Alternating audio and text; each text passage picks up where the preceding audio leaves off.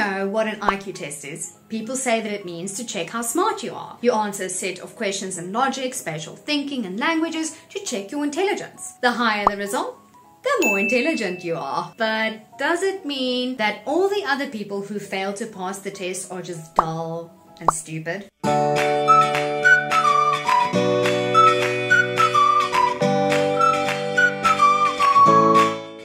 In 1983, Dr. Howard Gardner, an American psychologist, decided that it was not fair to measure each and every person according to one scale, as they were and still are so many talented and even brilliant artists, musicians and sportsmen around the world who simply just fail the test. Just do I have a chance?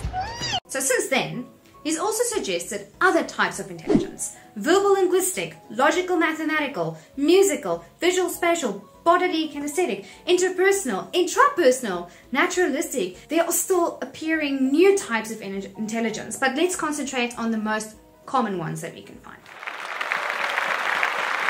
People with, this type of intelligence are typically good at reading, writing, telling stories, memorizing words and dates, but there's more to it than that. If you have a type of intelligence, you seem to operate in languages in any possible way, from writing poems to learning 10 languages at the same time. People like journalists, speakers, and trainers possess this type of intelligence.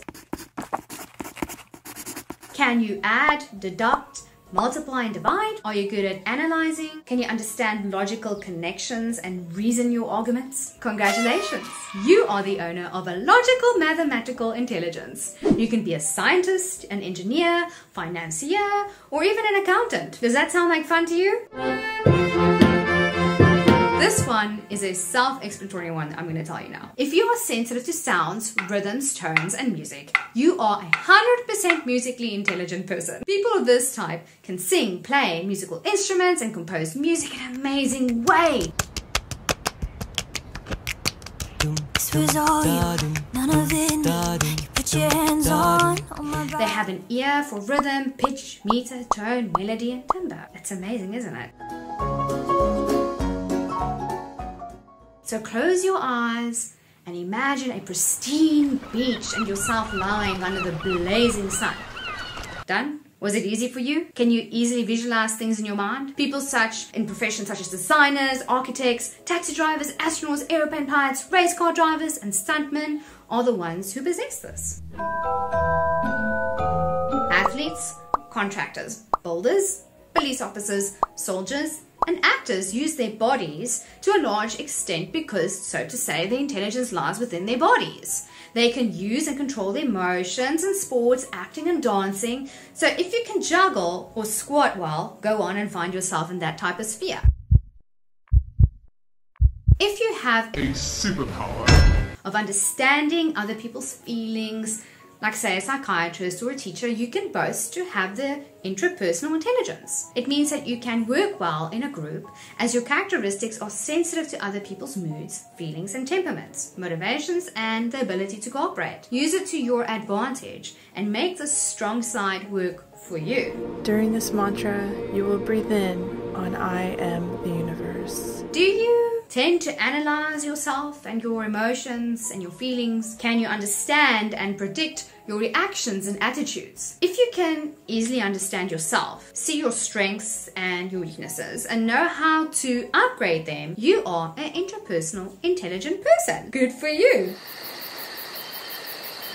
So this type was introduced later in 1995. It's fully about people who can tell not only a birch leaf from a maple leaf, but also notice minor differences. They know the names of every little creature on Earth and might enjoy bird watching as their hobby. This intelligence was crucial in our evolutionary past as hunters, gatherers, and farmers. It is still vital for a botanist or a chef. That all is very interesting, but this theory is not so supported in the scientific world. Psychologists claim that there is no scientific research to prove the existence of this type of intelligence. Sorry. They tend to treat them more as abilities. For us, teachers and learners, it's not so important what to call this intelligence or abilities. It's more important how we can use them. Not every student is exactly the same, so watch your students to see which sides are strong and which sides are weak.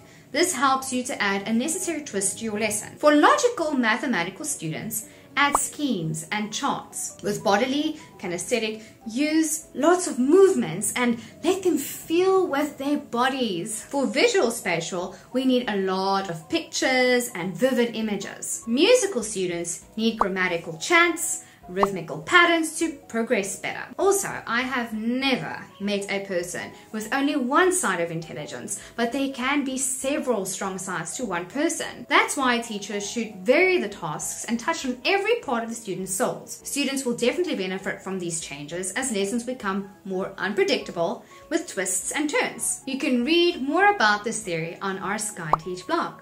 Good luck and happy teaching. Bye for now.